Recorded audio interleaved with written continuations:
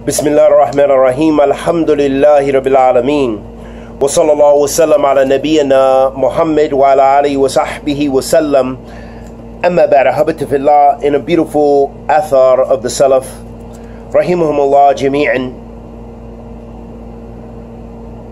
comes the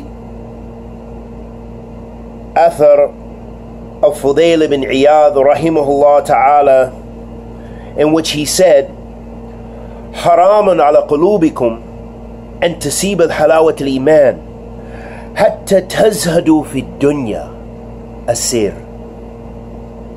Fudail ibn Iyad rahimahullah ta'ala, he said, it is not permitted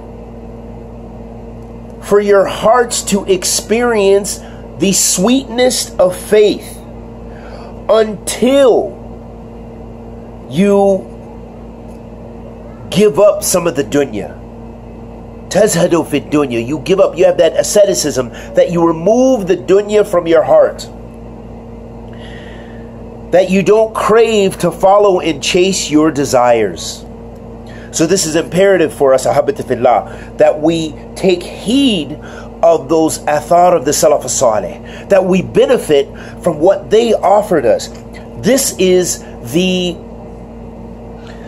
These are the precious pearls and gems that the Salaf left behind for us, so that we can learn the proper methodology, the proper minhaj, the proper tarbiyah, the proper way of being brought up in the religion, so that we're open to accept the deen. Because the Salaf as-Salih, Ridwanullahi alayhim, they had the tarbiyah. They prepared their hearts for iman. They didn't just dress the part, grow the beard, shorten the thobe, wear the big beautiful hijab, wear the niqab, and so on and so forth, without that tarbiyah, without that halawatul iman. They worked on their iman first. They worked on building themselves to where they acted the part. They played the part. They lived and experienced the part in the deen.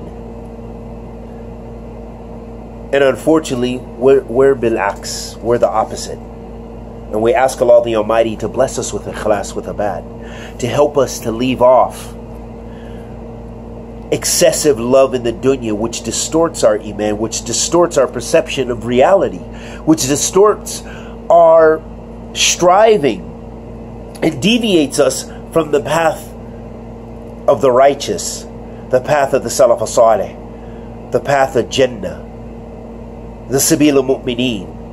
Wa sallallahu wa sallam ala nabiyyina Muhammad.